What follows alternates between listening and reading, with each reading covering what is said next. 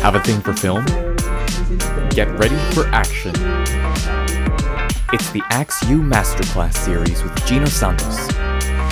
Watch and learn as he takes you to a journey beyond cinema. Number 1. Find your style.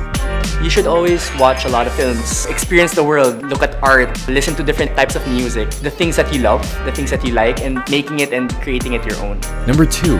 Tell your story. Make sure your story has the core values. It may be family, love, something that everyone can relate to. Number 3. Know your audience. Make sure you know who you're making the film for. I remember when I was directing my first film, I already knew that the audience were students, so I really made a conscious effort that the film was for students. Number 4. Get into the details. Always remember that whatever you place on the screen will be magnified 3 times bigger on the big screen.